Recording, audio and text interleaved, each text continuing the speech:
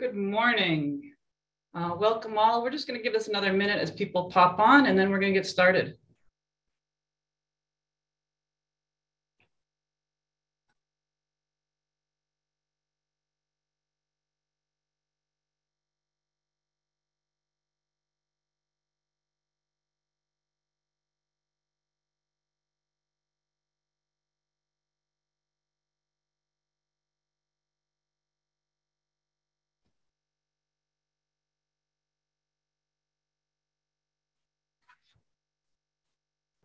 Okay, I think we're ready to start.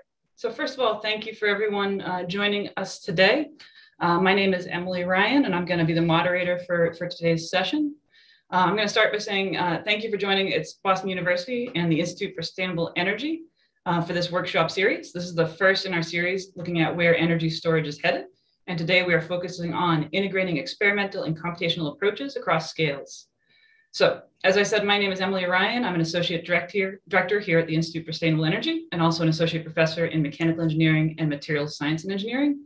I'd also like to thank my other organizers for this series, Srikanth Gopalan and Jorg Werner, who are also in mechanical engineering and materials science and engineering, and also Saha Shrisuda, who's in electrical and computer engineering and also materials science and engineering here at Boston University. So thank them all for organizing this series.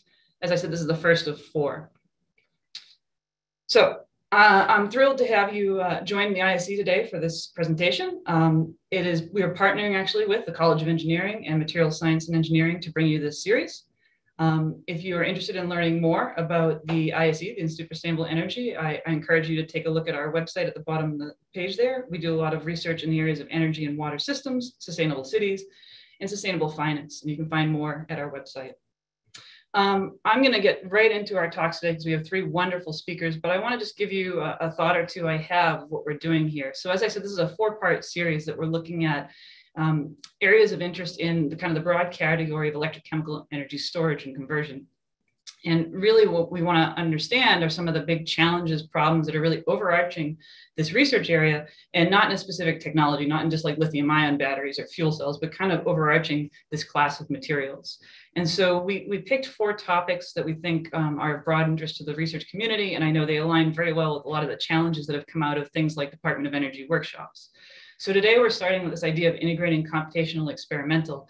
I think this is really crucial in these complex systems where you have so many different chemical and physical processes occurring at various different scales through different materials and interfaces. And so trying to understand it via only an experimental viewpoint really isn't possible. And likewise, from computational alone, you can't do it. So the questions of how do we really bring them together and integrate the tools that we have on both sides to better advance these technologies is really what we're looking at talking about today. So I'm very excited to hear what our speakers have to say, and also to encourage a broader conversation with the audience, the community that's here today. So before I get into the introduction of the speakers and let them start their talks, let me just give you the agenda very briefly. As you know, we have 3 speakers here. They will each give us about 20-minute conversation on their research or some of their thoughts in this area. And then at the end, we will have a moderated conversation with questions from the audience. In this system here, if you have questions for any of the speakers or general overall questions for all speakers, please use that Q&A function to type them in. I will be moderating that and bringing them up at the end. So I really encourage you to participate via the Q&A. Okay. So without further ado, I'm going to get into an introduction of the speakers and we'll jump into the talks. So first of all, we have Figel Bruchet, who's an associate professor of chemical engineering at MIT, just across the river. And he'll be talking to us on combining experiment and computation to advance redox flow batteries for grid energy storage. Fick is an associate professor, as I said. His group seeks to advance the science and engineering of electrochemical technologies to enable a sustainable energy economy. Looking at both redox flow batteries for grid storage and also electrochemical processing for carbon dioxide and biomass.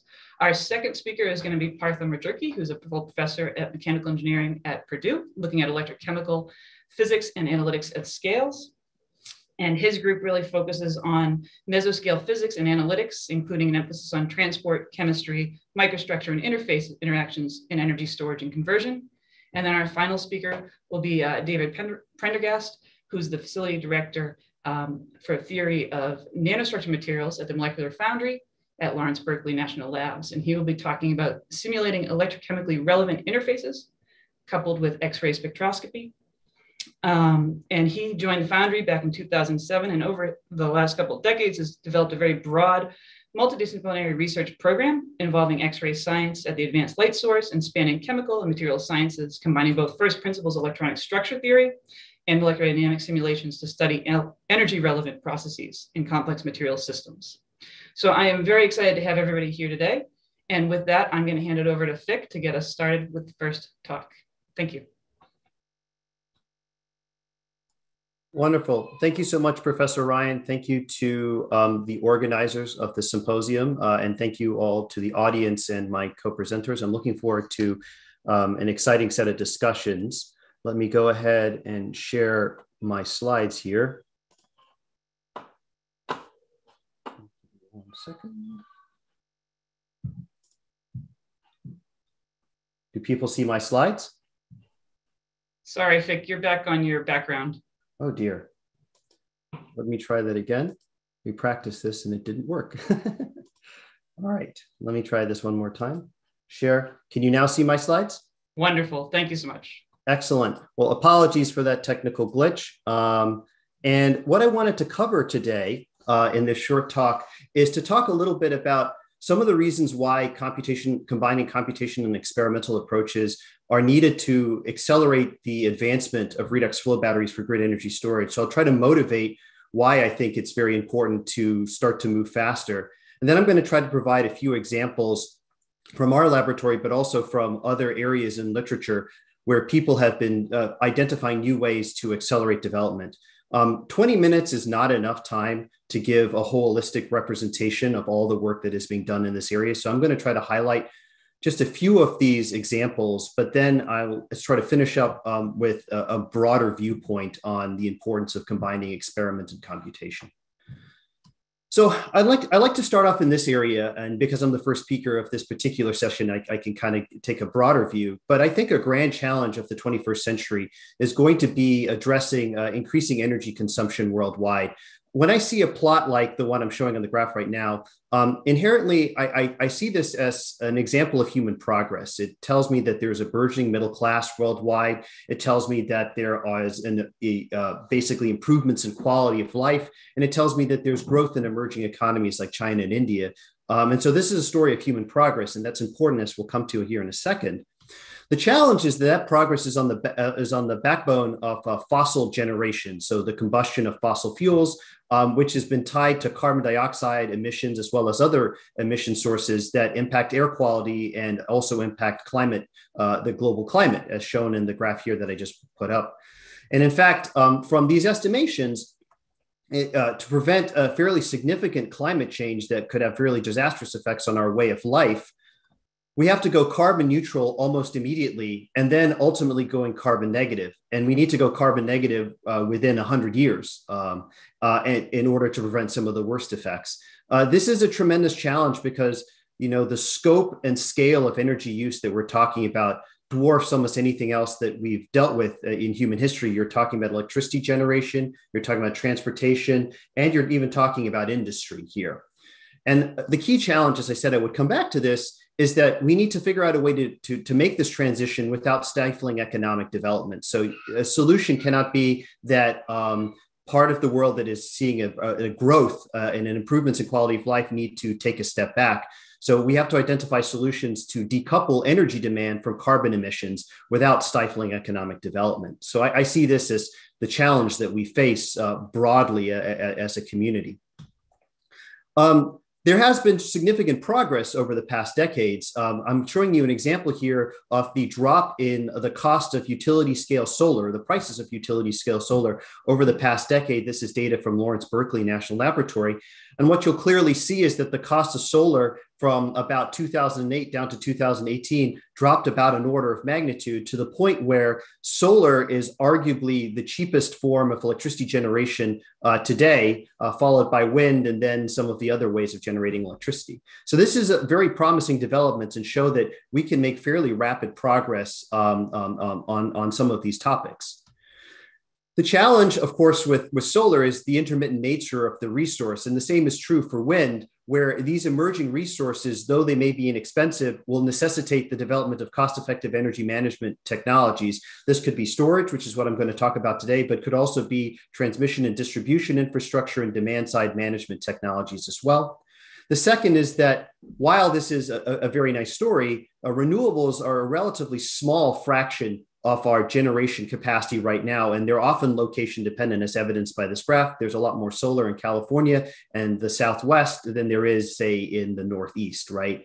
And so this lag in fossil fuel resources means that we still have some work to do. But the vision might be that for a renewable-based sustainable energy economy that relies almost entirely or in large part on renewable electricity generated from solar and wind, the first thing that we would need to address is the decarbonization of electricity generation, baseload power, advances in grid, electric grid infrastructure, and also the development of new microgrids to improve resiliency and flexibility. If you're able to do this, then it's much easier to think about decarbonizing transportation. While we have batteries that exist for transportation right now, many of those batteries rely on electrons that have been developed, that have been sourced, from power plants down the road that emit carbon dioxide. So you're simply moving where the emissions are coming from. We're not truly decarbonizing the way that we could do. And then finally, with cheap electrical energy available in a reliable fashion, what could we do in industry? Could there be ways to decarbonize fuel and chemical production, to enable process intensification through electrochemically supported or electrochemically mediated processes, or even environmental remediation? But I think a lot of this starts with the decarbonization of the grid and the ability to provide reliably and at a low cost electrical energy. And I think electrochemical technologies are well suited for this. And I'm going to talk about flow batteries, and my colleagues who will speak after me will talk about other technologies, but flow batteries are one potential way to do that. The attractive aspect about flow batteries for stationary energy storage is the decoupling of power and energy. The power of the battery is determined by the size of the reactor, and the energy content or energy capacity of the battery is determined by the size of the tanks. These two things can be modulated independently. And so the graph that I'm showing you here shows battery cost as a capital cost up front in dollars per kilowatt hour as a function of a characteristic discharge duration, which is the energy of the battery divided by the power. What you'll see is something like the lithium-ion battery is a very dense energy storage media, but you can't necessarily scale it independently. The power and energy is set, and you're simply scaling out the number of batteries that you're using and daisy chaining them together. In the case of a flow battery, you can independently scale power and energy, which means at lower durations, the cost is dominated by the power, which is the reactor. And at longer durations, the cost is dominated by the materials that are in the tank, most often the active species that is the dominant force here. And so vanadium redox flow batteries represent the current state of the art in the field. And what you can see is that vanadium redox flow batteries, even if we go out to very extended and long duration energy storage, it's difficult to see them outcompeting lithium-ion batteries, at least on an upfront capital cost scale. There are other reasons why you get a flow battery, but I want to leave that out from this talk. And really what we want to do is identify future non-vanadium redox flow batteries. And that requires a transition of active materials going from transition metals like vanadium potentially to organics or other non-metals, and potentially moving away from aqueous acidic electrolytes and moving to neutral or non-aqueous type electrolyte systems to support these active materials. And so when I look at flow batteries, I see that they're capable of extremely low capital cost at long duration storage applications, provided that we can identify redox chemistries that are cheap enough to meet these applications. And this is sort of where the field is going, trying to go towards identifying and vetting these new materials faster and faster.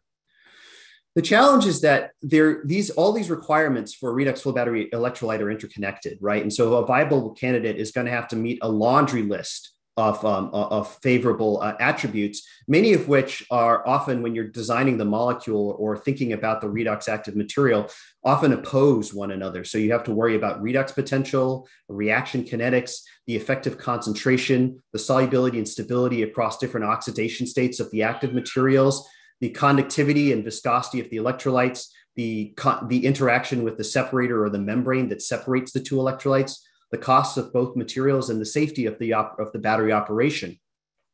The important thing to realize here is that you can't have everything. There are always going to be trade-offs and compromises with different active materials. And the question is really, what are the trade-offs that you can make, and what are the trade-offs that you cannot make?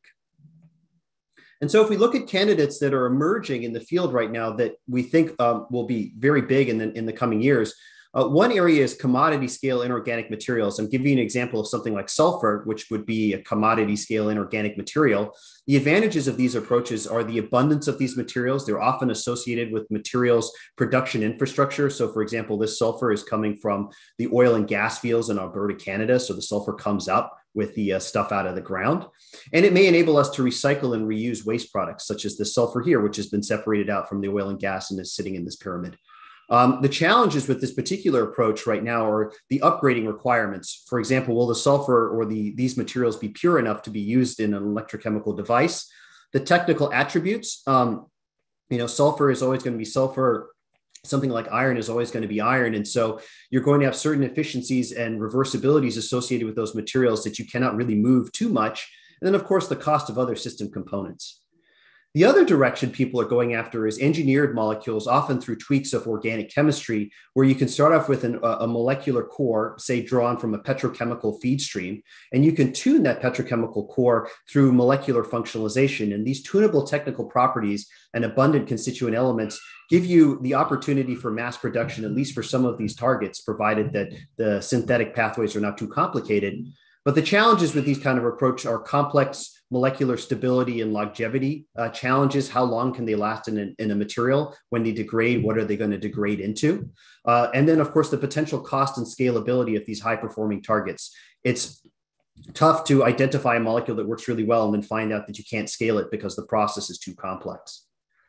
And so currently, the way the field approaches these kind of problems is this materials discovery approach where there's an ideation and design phase. We sort of think about new organic molecules or active species through chemical intuition or through searching the literature. We identify something that's interesting, you synthesize it, you characterize what that material is to make sure you synthesize what you wanted, and then you evaluate it using a series of electrochemical techniques, voltammetry, electrolysis, and ultimately full cell cycling. And all throughout this process, you could have failure points. You can synthesize a material and not be able to actually make it. The chemical analysis can tell you don't have the right material, up to this, it'll die within the full cell. And all of this then would lead to a redesign where you go back to the drawing board and you try to modify this material, right? So it's a design, synthesis, characterize, and learn cycle. The challenge is that these cycles are often too slow, right? And especially as materials get better and better, the cycles tend to get slower and slower because the failure modes that you're looking for are increasingly subtle. And so where much of the field is going for is identifying how do you accelerate these kind of design loops and potentially how do you automate them?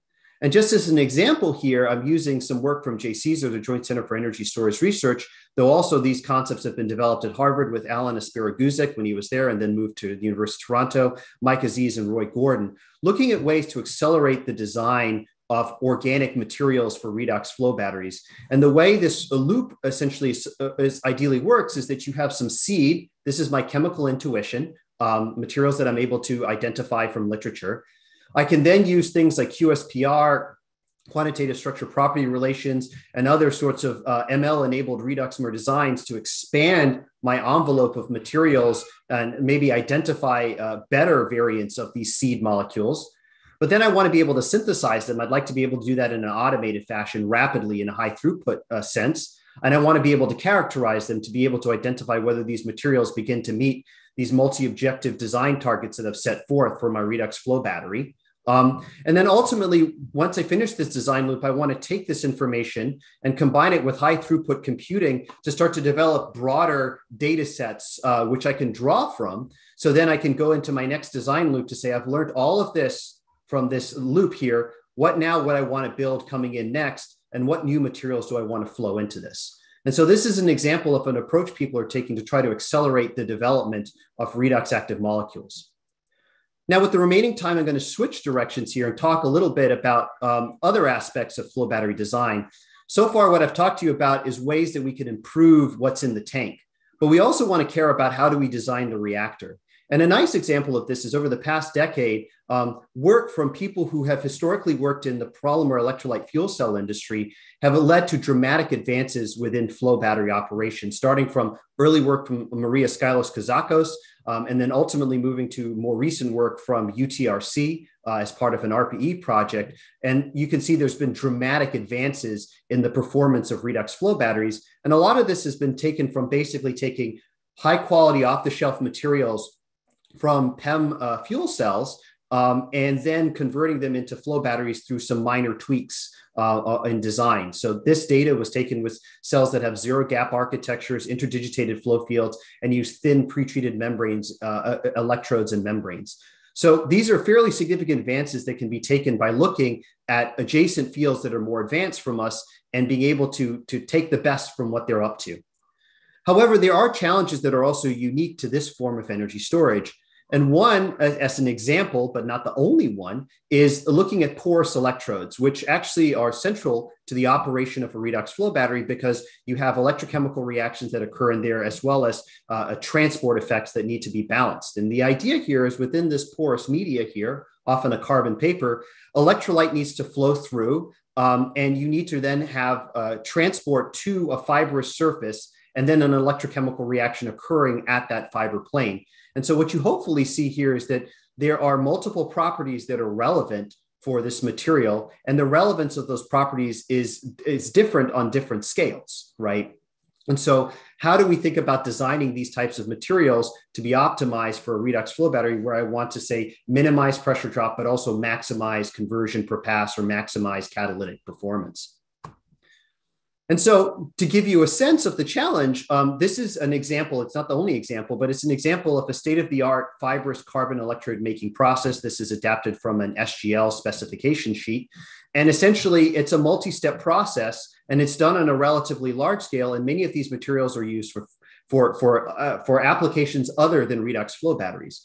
The point is to show you that while there are a variety of different potential designs from different vendors that are available, if you wanted to sort of try to design systematically different sorts of materials to identify the role of different electrode properties on flow cell performance, it might be quite difficult because this is a large continuous process and there may not be so easy to sort of make small tweaks in the design. This is one of the reasons why modeling then becomes very interesting in this area. And so the motivation that we have is essentially how do we go faster and how do we ask ourselves better questions? And so when we do experiments, if I take, say, some material off the shelf from a vendor, I throw it into a flow battery and I test the performance metrics, this is limited by time and this is often limited by resources. And so, for example, this is not a perfect example, but within my laboratory for a full redox flow cell evaluation, the experiment preparation and execution will take 24 to 36 hours, often depending upon the experience of the grad student or the ease of the chemistry that we're using.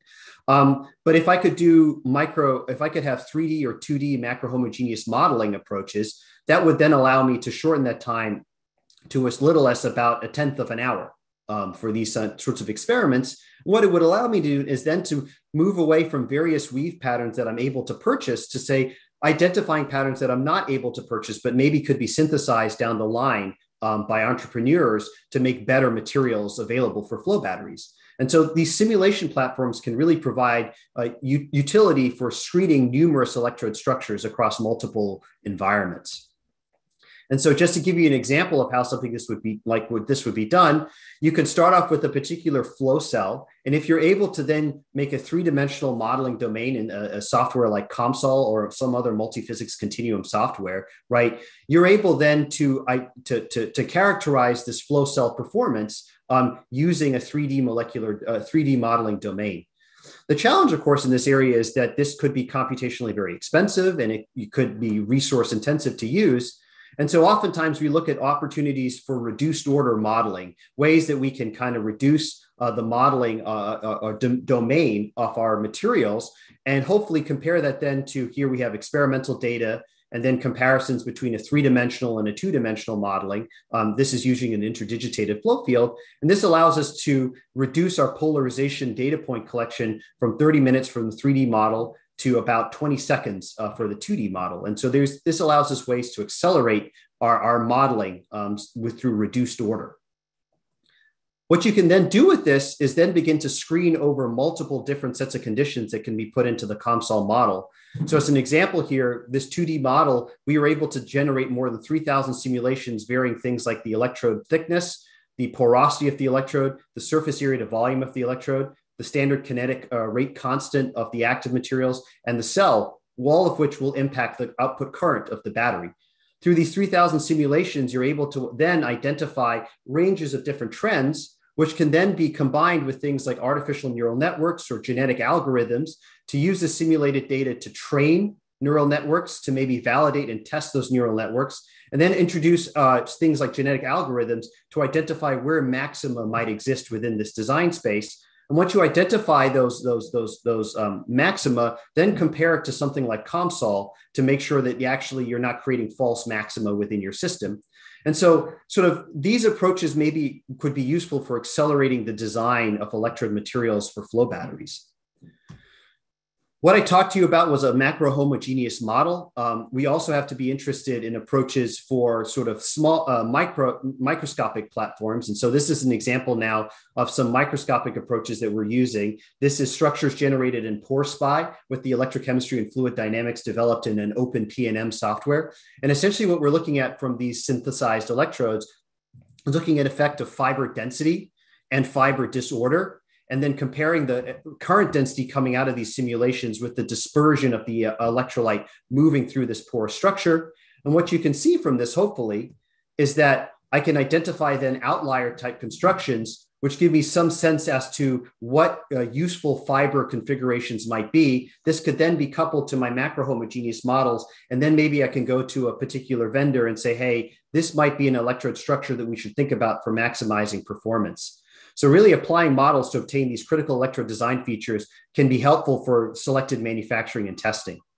I'm towards the top of my time right now, so I want to finish with one more slide or two more slides and then move on to the next speaker.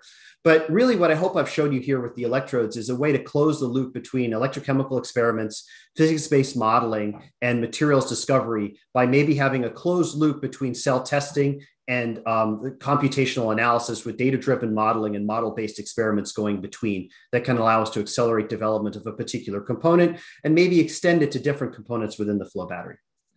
So in conclusion, I wanted to leave us with this slide, which I think is actually quite relevant for the purpose of this workshop. This is a quote from Professor George Whitesides at Harvard University. It's a long quote. I try to highlight what I thought were the most important sections for what we wanted to talk about today. And I think really what we're talking about here is models. The combination of experiment and computation is really the idea of developing models to represent more complex classes of related systems and contribute to the study of those classes through the focusing of research on a particular tractable set of problems, right? And we should think about these as thoroughly ingrained in our system of research and analysis.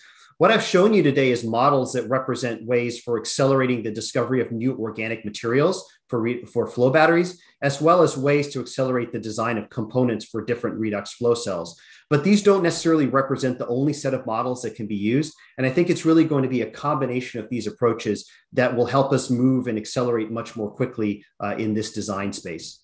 So with that, I'd like to thank you for your attention, offer brief acknowledgments, especially to my group, Kevin Tenney, who did a lot of work on the the electrode modeling, as well as a number of very excellent external collaborators who have helped us along the years. And with that, I'll make myself quiet and allow Partha to give the next talk. Thank you so much for your time. Thank you so much. That was a wonderful start to our day. And I think it hits a lot of the keys that we'll talk about during the discussion. So if you have specific questions you're dying to ask, throw them into the Q&A. And again, we'll be getting that after our other speakers. And so with that, I'm going to let Partha take over with the second talk. Thank you, Emily, and thank you, Vic, for a wonderful introduction presentation. So let me share my screen.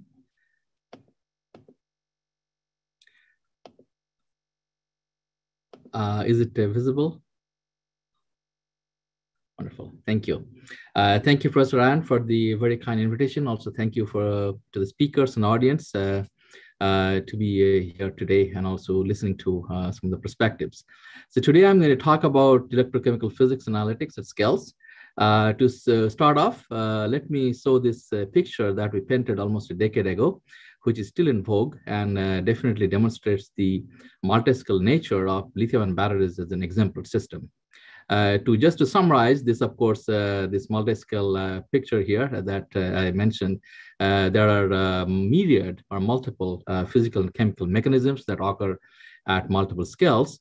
And those mechanistic interactions are highly coupled and nonlinear. And at the end, those interactions affect system behavior, such as performance, life, and safety of these systems. So our hypothesis is certainly to understand at least the role of mechanistic complexations, at least that can span over a couple of scales, and that to relate at the end how that can relate it to system behavior, as I mentioned. And for that, I think mesoscale paradigm probably suits that particular description quite well. And so where we certainly could look into the different structure, function, dynamical interactions that are predominant in such electrochemical storage systems, such as lithium batteries as an exemplar system that I'm talking about today. Due to the presence of different degrees of freedom, such as electronic, ionic, chemical, and mechanical, multiple spatial and temporal scales. And at the end, hopefully these mechanistic interactions lead to some kind of meso functionality, or they are of the sweet spot among different mechanisms that can finally lead us to a better understanding and also probably implications how to improve system descriptors such as performance, life, and safety. In this mesoscale description, I would also like to highlight the inherently in the systems what comes essentially for free or comes intrinsic is also the inherent stochasticity or heterogeneities that also appear at scales. And especially, as we know, all of the typical electrochemical energy systems include some form of porous electroarchitectures. So keeping this perspective in mind, today I'm going to essentially motivate the part of my presentation today to look into the role of heterogeneities, because we tend to think that heterogeneities are one of that universal descriptor that can essentially connect physics at scales. And that can, and also that potentially could be linked to, or efforts could be made, and that require different experimental and modeling techniques, or probably the methods, or most importantly, how to bind them together to paint a picture of mesoscale interactions that can finally impact system behavior. This particular picture here, as you can see, essentially a realization of a typical porous electrode architecture, as you would see in a lithium battery, such as probably a typical architecture coming in the porous cathode in this case. And this certainly tells two things. One is essentially heterogeneities are abundant and heterogeneities appear at scales. For example, you certainly have the particle scale heterogeneity coming from the particle morphology, shape, and also the interface coverage due to the electrochemical inactive phase in this case. You also have this very tortuous pore network, and certainly ionic transport is definitely dependent on this long-range interaction that you can think about at the pore network scale. Electrochemical kinetics is dictated by what's happening at the interface. That means essentially the short-range interactions. So at the end, the interactions between different kinetic and transport processes at the end affecting your long-range and short-range interactions. And finally, that has an implication on such system behavior. Now, these also heterogeneities, I would like to call them as built heterogeneities, or they're apparent coming from the porous electroarchitectures. And also, they are, we could also define something called stochasticity, define heterogeneities, but we can come to that later. So that's built heterogeneities. I would also like to bring to your attention that heterogeneities also evolve during operation or operando. For example, in this particular chart I'm showing on top, that how lithium plating, which could happen at operational extremes, such as fast charge or low temperature operation, you can see that the lithium plating that can happen in the negative electrode in the context of lithium batteries, it's certainly an electrodeposition phenomena. So that's a surface-driven phenomena being affected intricately by what's happening to the ionic transport in the pore network. And also there's a crosstalk that can happen between the positive and negative electrode. So as you can see here, the morphology and the kinetic descriptors, if you'd like to try to define it that way, at different temperatures, because temperature is has an inherent impact on different processes. They're very different. So as you could see, during operational extremes or operando, you also have these heterogeneities that are essentially evolving. Now you can also look at a similar analogous picture when you are having lithium electrode dissolution or in the stripping process. You could see if you look into this essentially graphite electrodes, you could see their evolution or electrode dissolution process during stripping process. And that can also be connected to the electrochemical behavior and through operando video micro, or let's operando optical microscopy and also videography.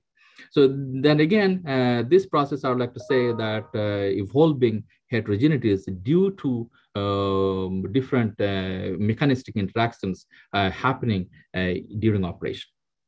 Another such example you would also see when another operational extremes that it may so happen that lithium batteries undergo some abuse scenarios, such as electrochemical abuse. For example, lithium-ion cells undergoing overcharge. That may lead to, at this, as you could see at the electrode and cell level, at the real cell format scale, you can see there's some lithium plating deposition, which is happen on the anode side. And during over discharge, when you are trying to essentially abuse the cell in electrochemical sense during discharge, it may so happen there's another electrochemical process that could happen analogous to lithium plating. It could be copper electrode dissolution, and that can essentially lead to copper deposition on the cathode side.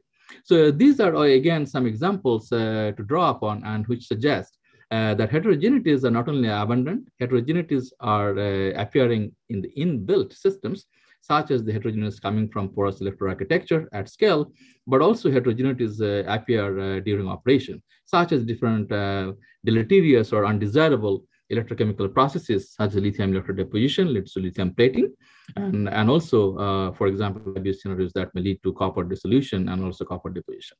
So, keeping this heterogeneous picture in mind, let me give a few examples on how physics and analytics could come in handy, or we need to think about physics and analytics as scales if we really try to understand the role of heterogeneities that certainly create those internal, hotspots or chemical soft spots, or lead to the gradients inside such structures. So one important thing, just to start off, also I would like to remind ourselves that if you take lithium batteries as an exemplar system, you have inherently an asymmetric electrode structure due to the very basic nature or constituents of the active material, the morphology, orientation, and the interface coverage and morphology due to the electrochemical inactive phase, and so on and so forth. So certainly these two electrodes, although they are porous in nature, they're inherently, of course, asymmetric, coming from the structure itself. And so that means your built heterogeneities also are asymmetric. And due to that, it is also has an impact definitely on its internal signatures coming from you can think of the ionic transport signature or species solid state diffusion signature or reaction signature, and so on and so forth. So let's now look a little bit deeper into that. If you really try to look into the heterogeneities inside this electrode structures, as you can see here, and this structure is again from a tomography, X-ray tomography image, and clearly identifies that built heterogeneities, as I just mentioned, in electrode structure appearing at scale.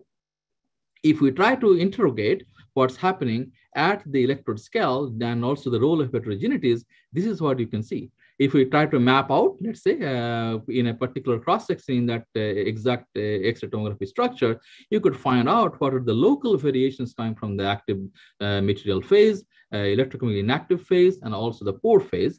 And at the end, these local distributions will finally affect your interfacial active area that scales with your kinetic processes at the interface. You also have the electronic conductivity variations, and also the pore phase tortuosity, which leads to ionic transport, essentially blockage and the ramifications there.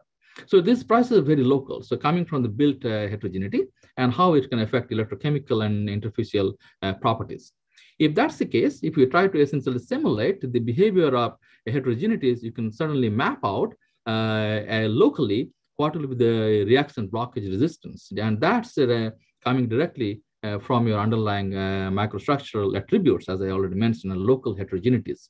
And on the right-hand side, you can a similar one, that pore network resistance, that's essentially going to affect your ionic transport. And this on the left-hand side, it's going to essentially affect your kinetic interactions at the interface, that means short range and long range interactions. If we try to essentially map out, then finally, that how your intercalation would happen in such electrical structure and map the progression of intercalation, for example, in this case, this particular cathode architecture, starting from state of lithiation, you could see the state of lithiation is essentially is not definitely, it's very local, and also it occurs at stages.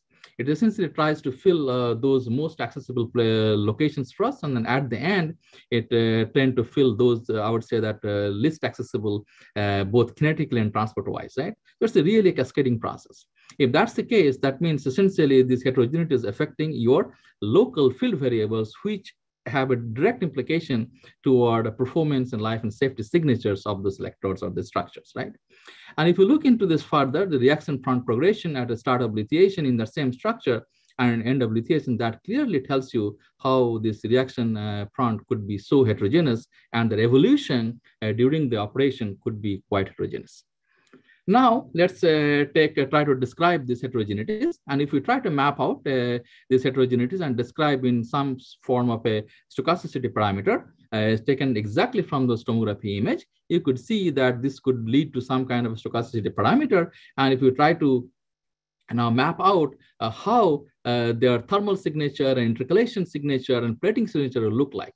So this is for the same structural arrangement that you can see, your thermal signature here is very different. Your intercalation signature is this, and your lithium plating signature for a particular operation of choice is very different. So that essentially tells you that your behavioral pattern that you may think about the solid state diffusion process, lithium ion transport in the liquid electrolyte, and those are having an implications due to the kinetic and transport interactions, and their ramifications is very different. This is the intercalation, this is plating, and this is your thermal signature. And these local heterogeneities that you have from the build structure, their signatures on the thermal and the chemical, electrochemical deposition, in this case, lithium plating and intercalation is quite different. So they don't happen at the same time. So that's essentially inherent stochasticity is involved in the physical processes that's coming due to the heterogeneities. If we now try to think about heterogeneities increasing from left to right, their thermal signatures could be very different, or the plating signatures could be quite different. So with increasing heterogeneity, your these local fields will be affected tremendously. And that will certainly will have an impact if we let's try to think about electrodeposition as one of those processes of interest in terms of enabling fast charge and whatnot. So they have an implications on the lithium plating severity that we can find probably in some cases could be scaled or scaling law with respect to this homogeneity or heterogeneity index from such real built-in structures. Let's look into the electrode crosstalk, because as I mentioned that lithium plating is an anode-centric phenomena. This happens on the anode, but that if we say this evolving structure on the left-hand side, as you could see here, where we have a particular cathode. Now, if you keep the same anode, but change it cathode structure slightly, same material, slightly change the heterogeneity structure, as you could see, their plating signature at the interface between the anode and separate could be very different. So that certainly tells you two things very important. Heterogeneities are important.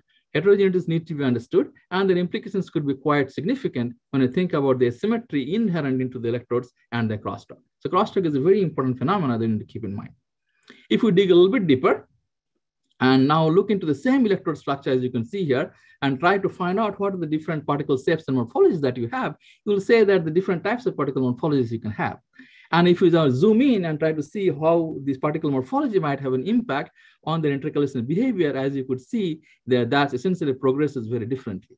So you now think about the facets or the particle at the interface, and the intercalation behavior certainly needs to be looked into. And probably this kind of particle scale behavior could also be looked into, not only this kind of modeling, but also different X-ray based technique and operando. Similarly, if we have the similar electrode structures such as graphite, both material is the same, but their morphology is very different, as I mentioned, due to the particle morphology and their orientation and their packing. Same electrode material is the same, but their architecture is very different because of the morphology. You could see one electrode, although both are graphite, could have a very different implications on its ionic transport resistance here measured or calculated in terms of tortuosity. So this tells you at least the role of heterogeneity that essentially we need to have data or information coming from high resolution experimental data, high resolution experiments at scales, and also need to develop equivalent or analogous computational physics models to understand their implications. With that in mind, let me tell a little bit of the story about the analytics. Now we know that things are happening at those electrode scale, and at the end, their implications are, of course, at the cell level. One way to understand this role of heterogeneity that could be that one method we like to call it a 3 epsilon method in some sense, where by introducing a reference electrode in a minimally invasive way, either at different cell form factors, or could be at a material level, electrode level, or different cell form factors, that can give us an unprecedented look at the electrode scale or the state of electrode while the cell is operating.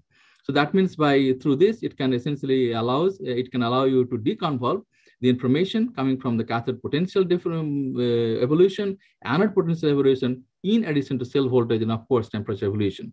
And we could also find out what could be the relevant resistance signatures coming from each of the electrodes. So again, it is quite difficult to essentially say what is the role that is coming from the different electrodes, and inherently their stochasticity has a role, or heterogeneity has a role to play.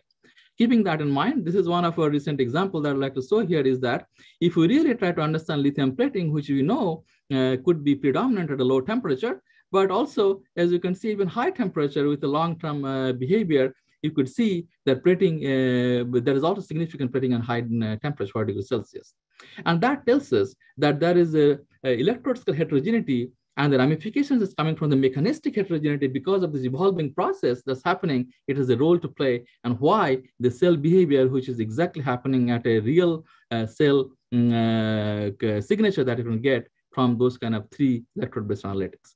So on the top, this blue chart, you can see the quantifies the amount of lithium plating energy. That could be a universal descriptor, and they can tell that when you have a significant amount of plating energy beyond the threshold, such as 1 watt-hour for this kind of cells, for a particular chemistry, irrespective of the temperature, it can tell you a story. At a low temperature, we expect plating. Suddenly, there is a significant amount of plating energy. At high temperature, there is significant plating energy, and hence there is a certain decay you can see in the behavior, in the cell behavior or the voltage. But at room temperature, things are slightly different. So from this kind of studies then allows us to quantify at the state of electrode, at the electrode scale. At a low temperature, certainly this phase clearly shows the anode potential go below 0, significant amount of plating, and so is at high temperature. But the key aspect is that it also allows us to study the evolution of the electrode scale resistance. If you try to map it out at a low temperature, suddenly we would say that this performance decay, or the knee that you can certain short voltage decay that you can see here, predominantly coming from the heterogeneities induced by lithium plating. At room temperature, probably it's essentially a mixture of the ACI, or the solid electron interface formation. That's essentially causing the interface resistance evolution and corresponding probably heterogeneity. And that's why you see the signature here. Plating is not playing that role at all. But high temperature, it promotes the ACI process, but at the end, it also promotes the lithium plating kinetics, and it shows this heterogeneity here. So this kind of 3 electrode-based method tells us a very interesting story about the heterogeneity-induced performance decay that you can see here. For example, in this case, on the low temperature, this is because of plating heterogeneity. On high temperature, it's ACI dependent and an ACI plating heterogeneity that you can see here. Let me conclude with probably a couple of more slides talking about the solid-solid and liquid-solid interfaces. Same story could very well work here when you're thinking about lithium metal as this electrode of choice for recent, of course, set of materials, set of cells, the future generation. If you pair with a liquid electrolyte, we are very aware of the surface instability that comes in the form of dendritic structures and so on and so forth. But the question on this particular slide I'm showing, you essentially have lots of mechanistic variabilities triggered by these heterogeneities. But let me give you one example of solid-solid interfaces, which are particularly relevant to solid-state batteries. If you look into the solid-solid interfaces and solid-state batteries, I would like to highlight that heterogeneities essentially multiply. And now, if you think about a simple same electrode structure on the cathode side paired with a solid electrolyte, you do not yet have a proper interface description. As such, these are point contacts. And point contacts are the roles of singularities and heterogeneities that essentially have an impact. The interface between two solids are essentially probably riddled with heterogeneities. So you really need to understand that at different scales, both experimentally and computational modeling. This is one example where you have a better interface or point interface contacts between the solid electrode and the lithium metal anode, and here the heterogeneous reaction that can otherwise happen. This one example clearly shows that there's a need to essentially describe the electrochemical behavior such as that you can get from symmetric cell, and that similar experiments that has been done using synchrotron X-ray-based tomography work from Kelsey Hatzel's group here on the left-hand side, that shows that during the stripping electrode, you are essentially forming this tremendous amount of contact loss. And the nature of the contact loss from the computational modeling we have shown also, and the right-hand picture is coming from the Matt McDowell's group from Georgia Tech for the similar type of experiments, where we're actually showing the interface contact loss comes in terms of point contacts. And point contacts are certainly the pain points, as you could see in the cathode that I've shown. Your description that we learned about lithium battery is still there, but the kinetic and transport description suddenly quite get convoluted and quite get changed. Let me stop here. And so if you have this point contacts, as you could see, your interface description is very different. On the right-hand side, your reaction distributions are very, very different. So with that, this is my concluding slide to tell you that really, if you need to understand the physics and analytics at scales that has this role of kinetics, interface dynamics, energetics, you really need to have different types of ways to look into that, interrogate at different scales, often probably a couple of scales at a time. With that, thank you. I'll stop here. Thanks so much, Partha. Wonderful talk. Very nice transition from what Vic was talking about. Okay, so we'll move on to our final one with David before we get our general discussion. And again, if anyone has questions they want to put into the chat, the Q&A, they can do that now or wait until the end. So David, you're up.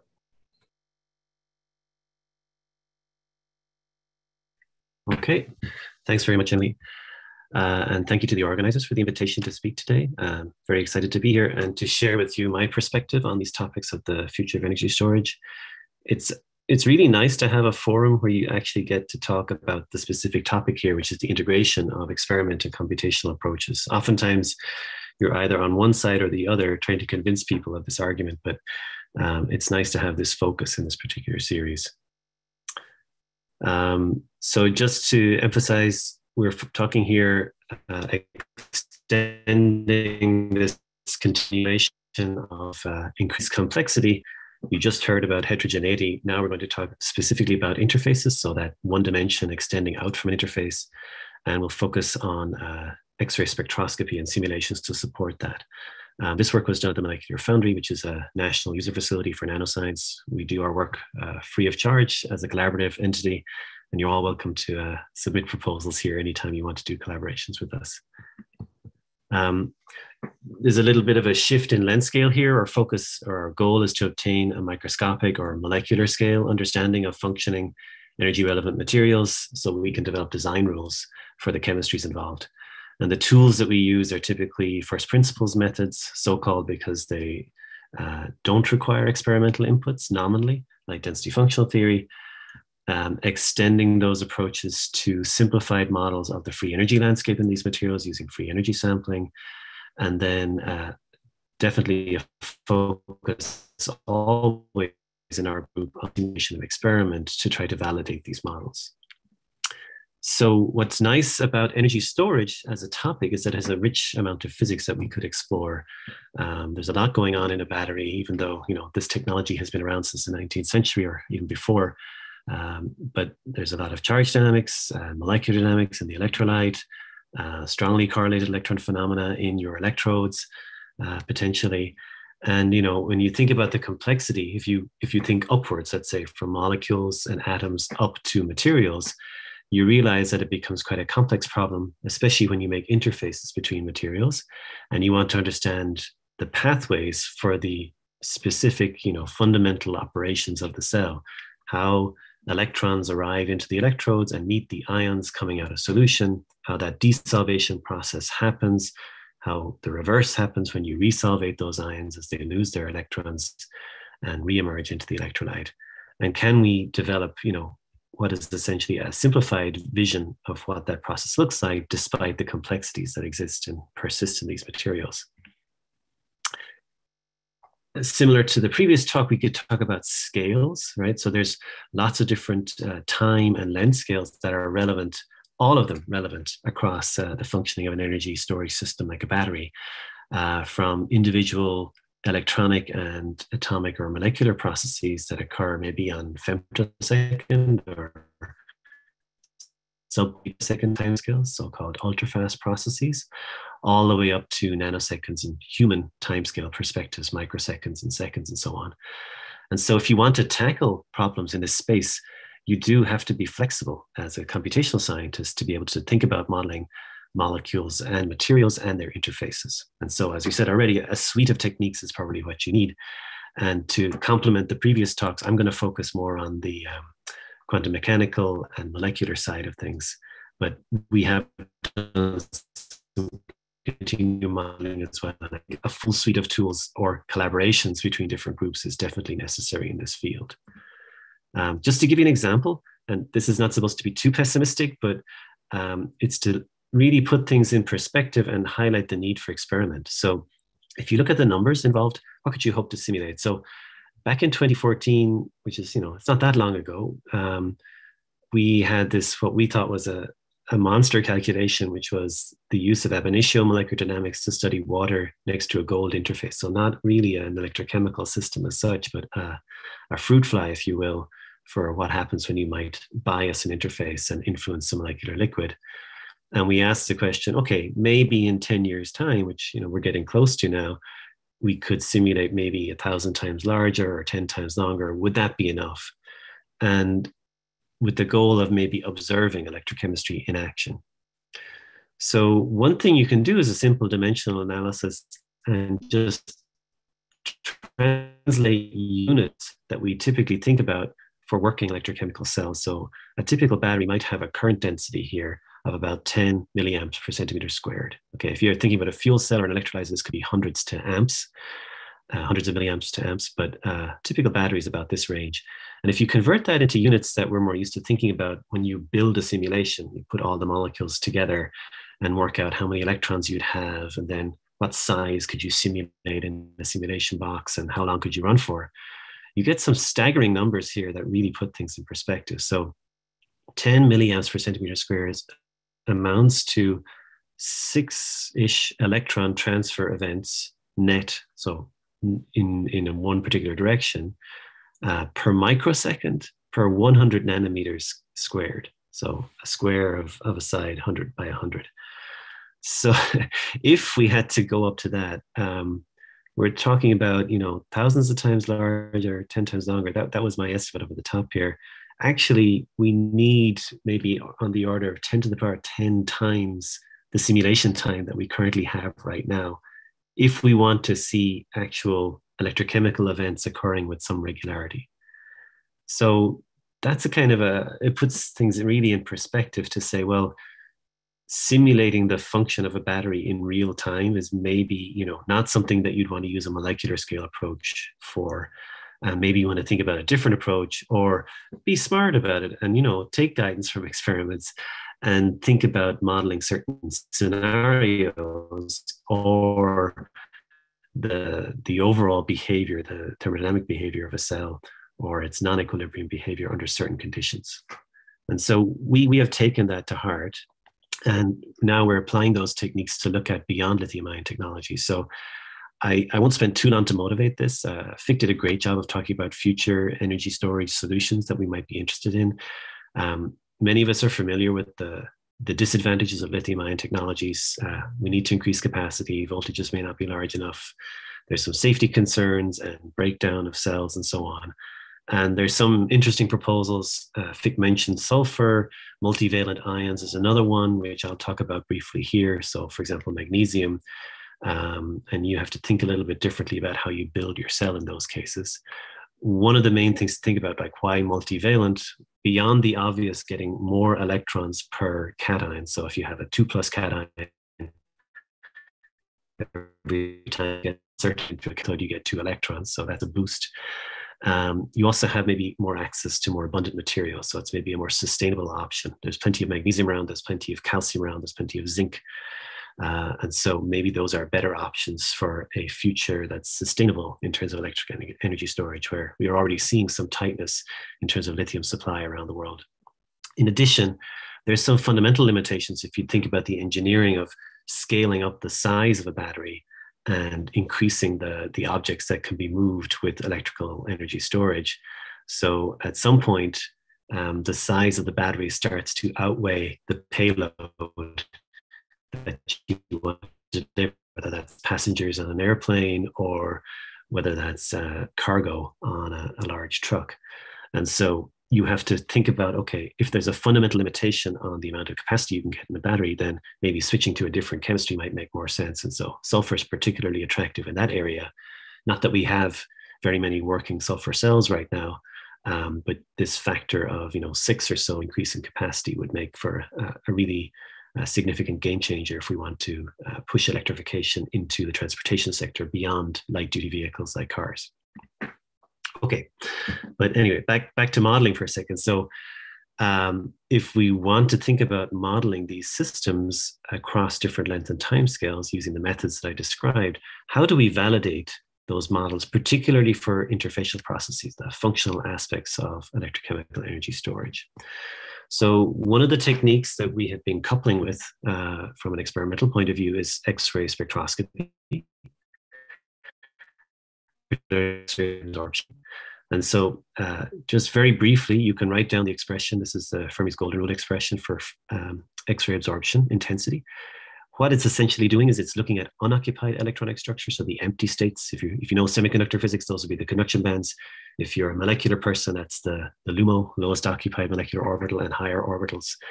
So you're looking at those electronic features. It's element specific because you specifically cite a core electron on one particular atom. And then it has some nice symmetry due to the dipole selection rule that gives you some directionality. You can see the differences between orbitals oriented in different directions. To put that in some perspective, imagine you have a molecule floating around inside a solution. It has different chemistry, so you can tune your X-rays to see that specifically. You can look at local molecular structure, maybe how that's influenced by solvation. And then as you go higher in energy, your excitations necessarily grow in size, and you begin to see more about the surrounding environment as well. So it's a very useful tool for learning about that. In addition, technology has advanced, and now we have a suite of techniques that allow us to measure details that happen right next to active interfaces. So Ethan Crumlin here has been pushing a technique that allows you to look at active electrodes using X-ray photoemission spectroscopy, which tells you about the charge state of ions next to interfaces in this case. And Jinghua Guo and Mikhail Salmaran have been working on X-ray absorption spectroscopy in a flow cell, where you can see details happening within 1 to 2 nanometers of a working electrode under bias. Both techniques are operando, so you can vary voltage and learn about changes in the chemistry of your electrolyte while the cell is working, or your electrode if that happens to be the element that you're probing.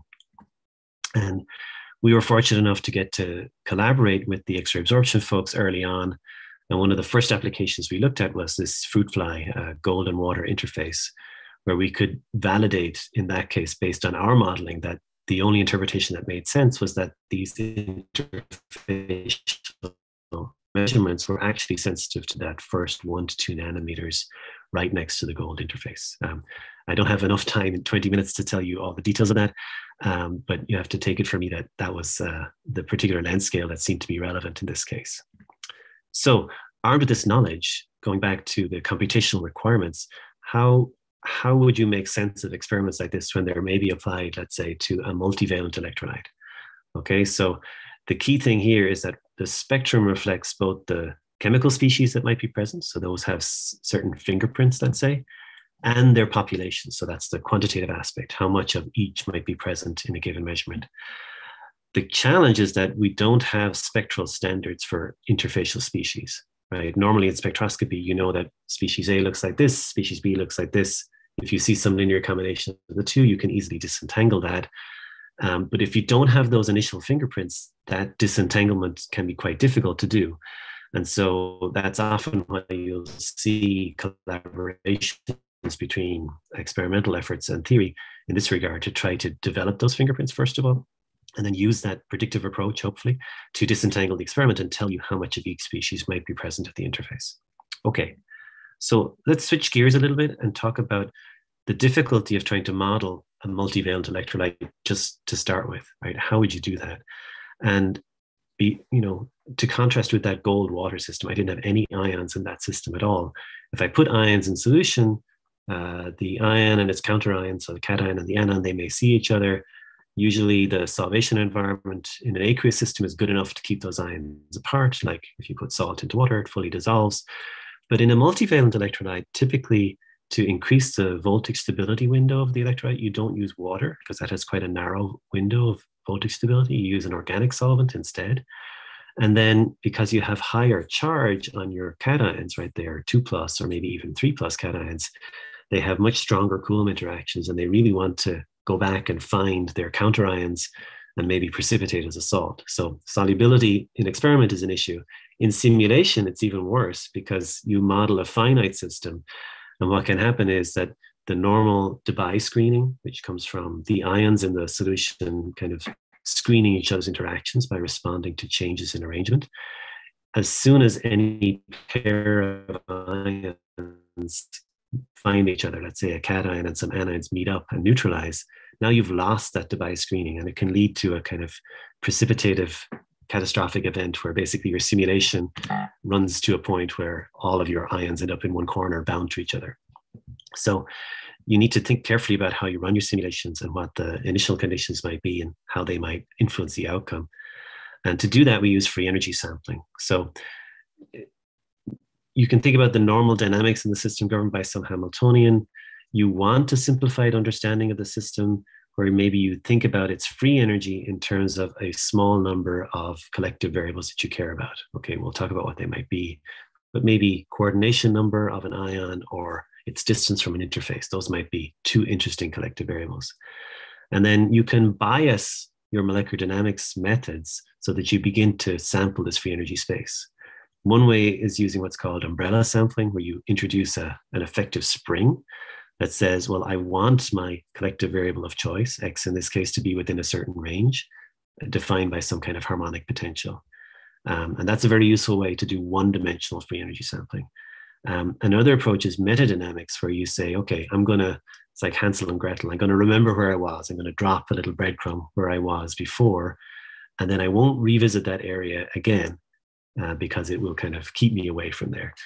And so if you add up all those breadcrumbs at the end, you can learn about the path that was followed, and the propensity of those breadcrumbs in different areas defines the depth of the local free energy potential in that region of phase space. And that's a very useful approach to explore free energy landscapes. So here's the problem, right? In a multivalent electrolyte, imagine you have, let's say in this case, magnesium in THF, and it turns out that if you start your simulation with a number of molecules around the magnesium that is either 6 or 5, you can sample your molecular dynamics as long as you like. And within the timescales you have access to on current computers, you might see a persistence of those initial conditions. And so you've got one experiment here that's giving you two competing results. How do you make sense of this? And clearly there must be some kind of free energy landscape that looks like this, where there's two possibilities likely. How would you explore that? Like, how do you know what's the propensity of these two? Or is one more stable than the other and dominates, right?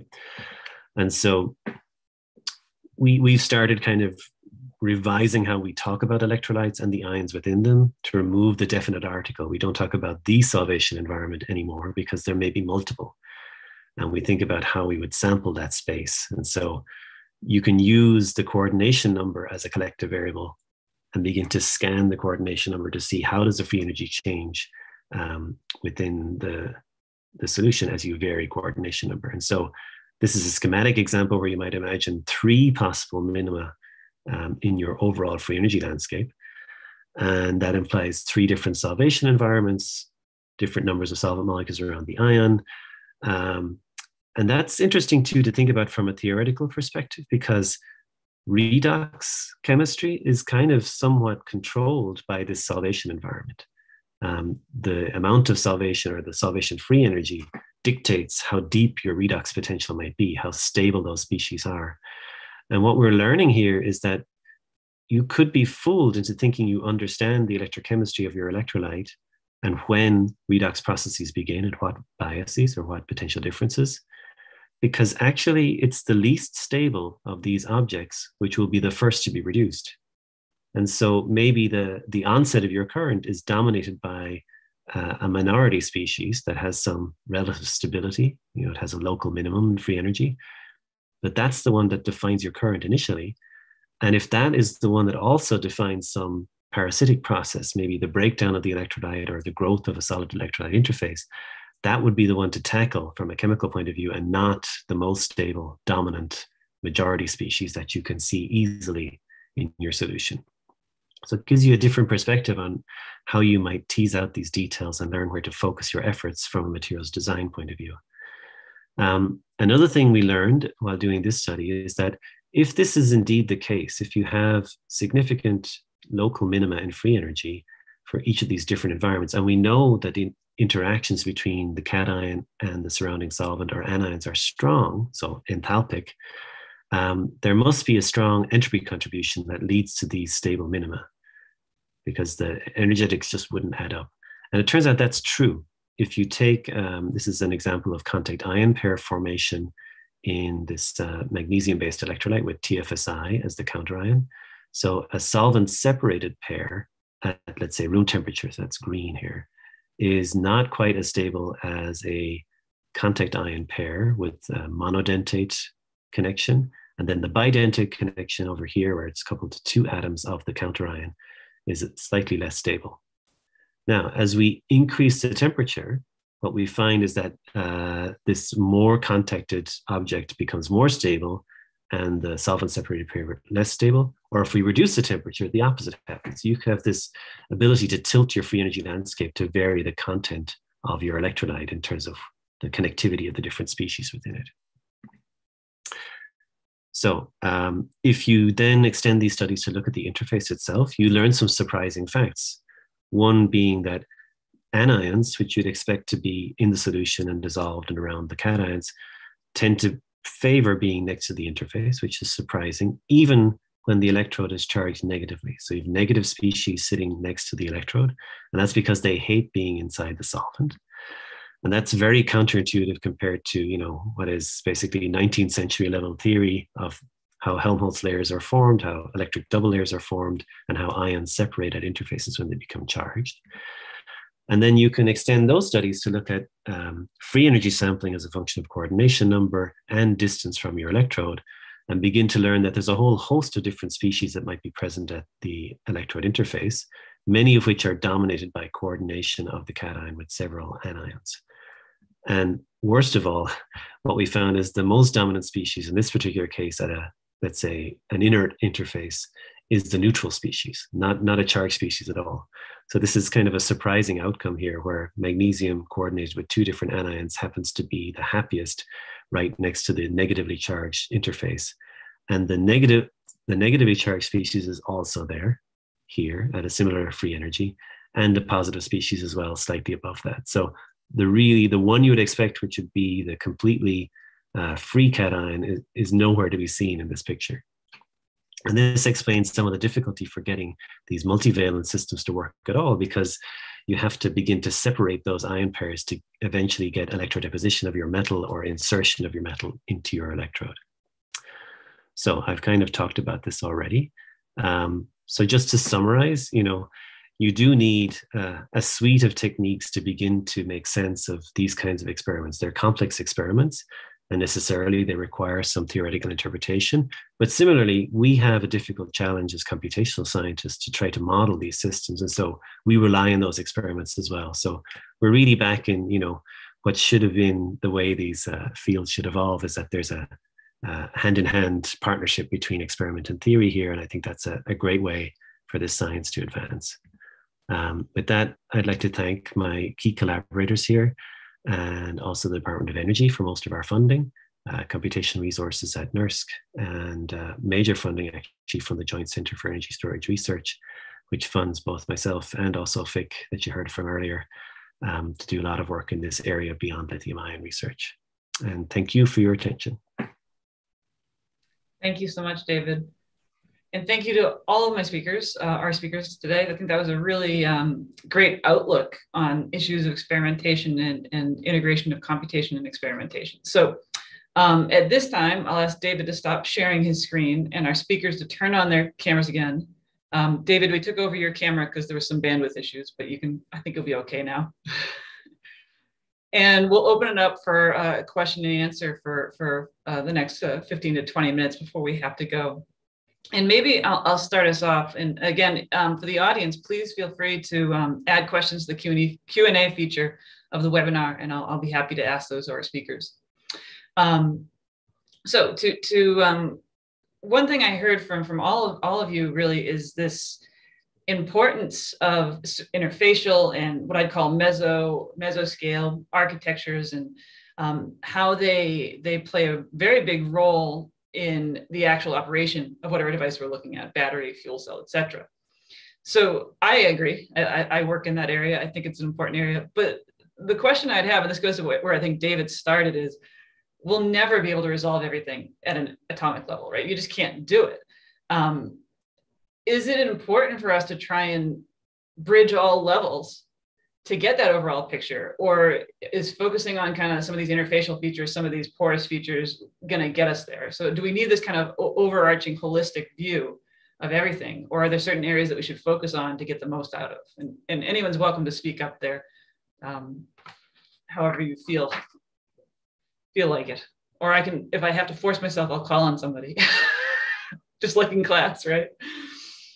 So I don't know, maybe Partha, do you have any thoughts on kind of where our attention should be focused at, what scales we really need to focus on, or is it all of them? I think that's a great question. And also, I think it reflected among all of the different, all the three talks, I think quite consistently. I think maybe if I need to give one perspective viewpoint, essentially, it's definitely clear that the role of interfaces and the structures, in addition to the matter, so matter, structure, interface is definitely very critical in electrochemical energy systems. But when there's a gap, I would like to highlight the gap, and there's a gap, how we translate, let's see, the knowledge that we are generating using different computational experimental techniques at different scales, which are probably relevant at different scales and also most effective at different scales, how to translate that in a rather, I would say, the meaningful way to those few system quantifiers, the descriptors. That's the gap. And if you think about a gap, I think in that sense, keeping in mind, so somehow to motivate that, I think what we probably need to do, and that's probably a little bit of my personal perspective here, probably let's talk about a couple of scales and 2 scales and or 3 scales, and if that is possible to resolve and understand and translate that information between scales, and hopefully that can connect. So the question is that hopefully can I connect to system descriptors? There is a gap there. And then interface level, and that translate the information into probably architecture level, probably there are lots of, I think progress has been made. But do you have a direct descriptor coming here and fits back into the upper scale? It's still, I think, a challenge. So I would say that let's talk about a couple of scales, and that scale could be motivated by by what you're looking for to derive from your experiments or simulations or modeling, and then pair it with a tandem experiment and a tandem computational, I think either I think a mechanism or physics, and probably corresponding tool. That's where I would start. Probably I'll stop here, let others speak, but this is my viewpoint. Probably 2 scales at one time. I like that. Maybe Fick, what are your thoughts? You maybe had the most holistic view, or you started at the most holistic view of the systems. Yeah, I agree with much of what Partha mentioned there. I think maybe what I would add is that, excuse me, some of it depends upon what are the knowledge that you're trying to go after, right? And oftentimes you can look at a particular process very, very carefully on the atomistic level if you're going after a particular piece of information. But I don't think you would necessarily expect, as I think David showed very beautifully, to be able to connect understanding from the large scale system continuously all the way down to the atoms within an energy storage media, right? There's going to be processes that couple upwards and processes that couple downward. Another challenge, of course, with this coupling, I think as Partha and David know quite well, is uncertainty, right? Uncertainty at one scale can just blow up any sort of conclusions that you would have on another scale, because you know it's just the error bars are too large. And so I think a lot of this has to do with some understanding of the processes that we're trying to understand. And then sort of more hypothesis-driven work to try to begin to identify what do we think are the critical factors that would be connected across. But I think sort of a brute force approach of connecting everything is likely to be very challenging.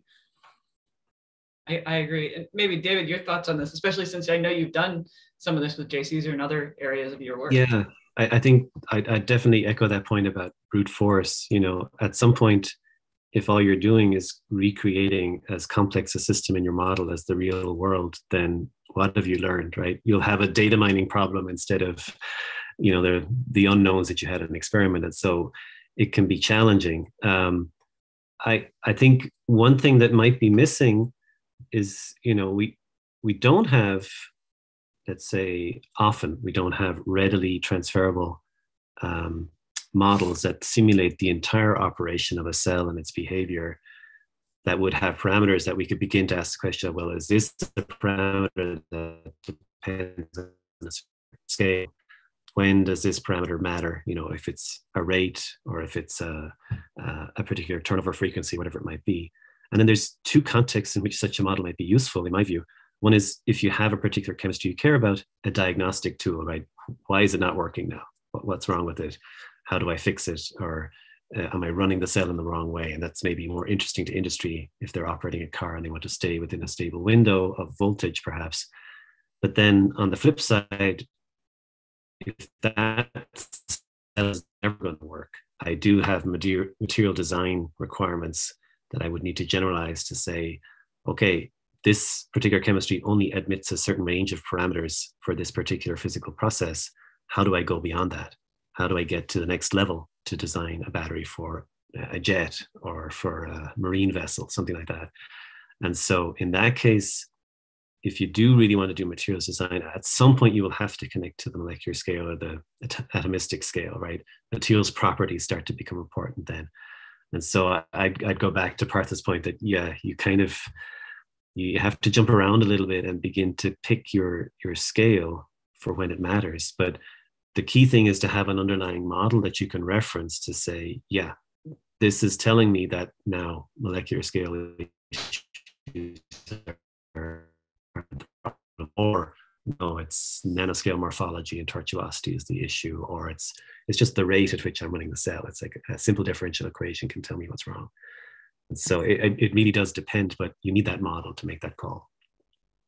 I think they're very great answers, and I completely agree. And it also makes me think, I think Vic was the only one who explicitly mentioned it, but I know none of us really ignore the issues of using machine learning and data science to try and help bridge some of those gaps or reduce the computational cost in some way. And, you know, that leads to the question of, and depending on who you ask, they'll give you very different answers, or how much do we want to integrate or supplement with these machine learning techniques and these data science techniques that seem to have great possibilities, but also they have their limitations, right? So how much of the physics do we want to lose to gain in speed? And I don't know if anyone has thoughts on areas where it is appropriate or is not appropriate to start to utilize some of those aspects. We'll switch it up.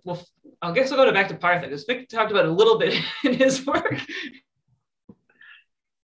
So thanks, Emily. I think once again, great discussions.